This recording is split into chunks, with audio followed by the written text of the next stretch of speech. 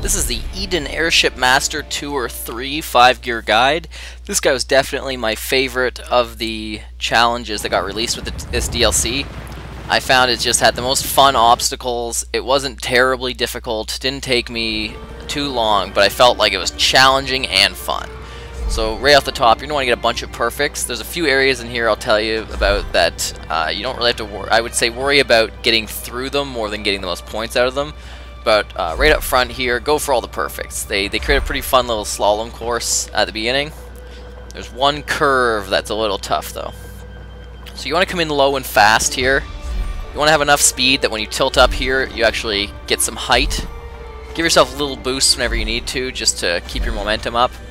But this area does roller coaster you up and down enough that you'll be able to keep some momentum. Try and slow down a bit through here.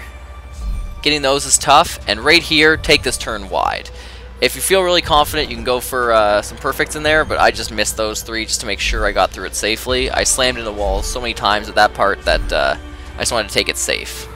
Once you dip through there, this part's a little tough. You're going to have to get on your air brake on the left trigger through there just to make that turn tight. But then the checkpoint after that's the finish line, and it's an easy perfect.